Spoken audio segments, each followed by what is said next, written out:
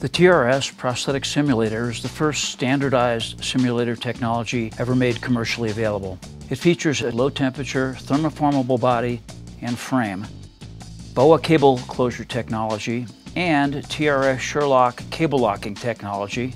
Additionally, it includes a Hosmer 5XA voluntary opening split hook and a TRS voluntary closing Grip 3 prehensor. We also supply it with a fully adjustable Northwestern Figure 9 harness and cable system.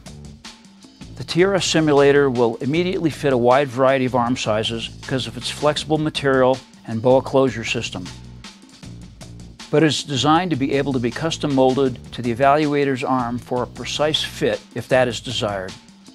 Place the simulator body without the terminal devices or harness attached and with the BOA system loosened in an oven set at 130 to 150 degrees Fahrenheit for approximately 10 minutes until the material is soft and flexible.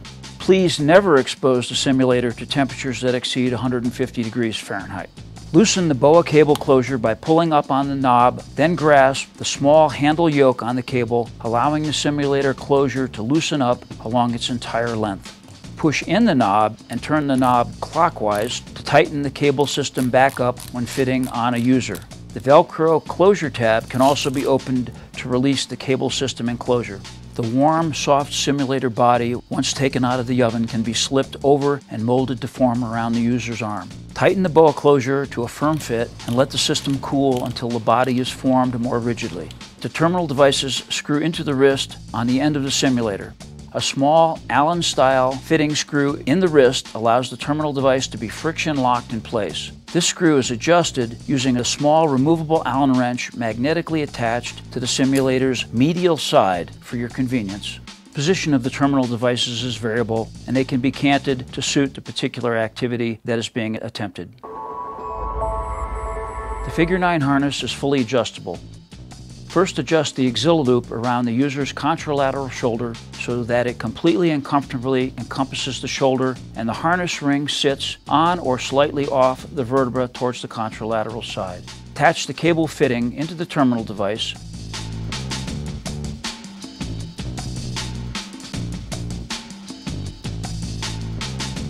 Now tighten, shorten the control strap attached to the hanger fitting and cable so that when the prosthesis is relaxed, hanging along the side, there is slight tension in the system. The cable is not slack and any shoulder or arm movement will begin to operate the terminal device.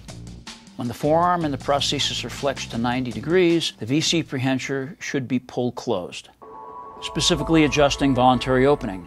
Tension the strap so that the hook remains closed while alongside the body, but begins to open with any shoulder or arm movement. Flexing the forearm and prosthesis to 90 degrees should pull the hook open.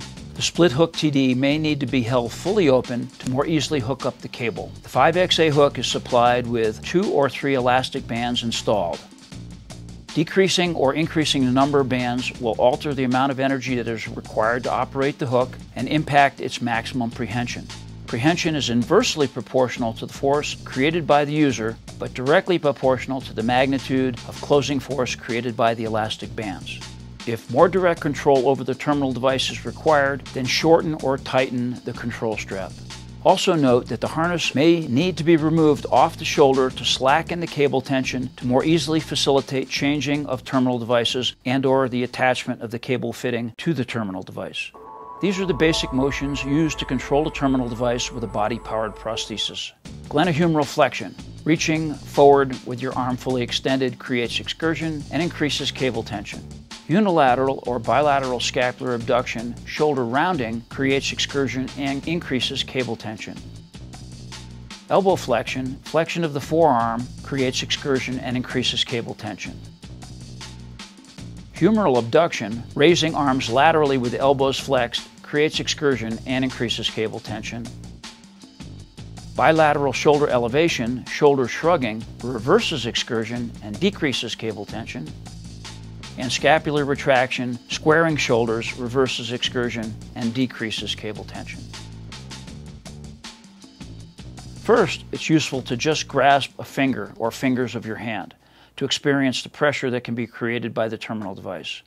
Sherlock technology is installed on the simulator to increase the versatility and function of both the voluntary opening and voluntary closing terminal device. The Sherlock mechanism engages the bare cable inside the mechanism, preventing it from moving distally. The cable can still be pulled in proximally when the mechanism is engaged. Engage the Sherlock mechanism by pushing the actuation yoke forward, distally, while the thumb of the prehensor is completely open. Reach forward and grasp an object. You can size down on and grasp the object and then relax cable tension. The object will remain in the terminal device. Or grasp the object first, then engage the Sherlock by pushing the yoke distally forward.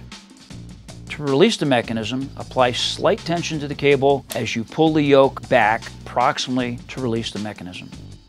Voluntary opening system operation. To grasp, open the hook terminal device and allow it to size down on the object to be grasped. Actuate the Sherlock mechanism by pushing the yoke forward distally to lock the fingers in place. To release, apply slight tension to the cable as you pull the yoke back proximally to release the mechanism.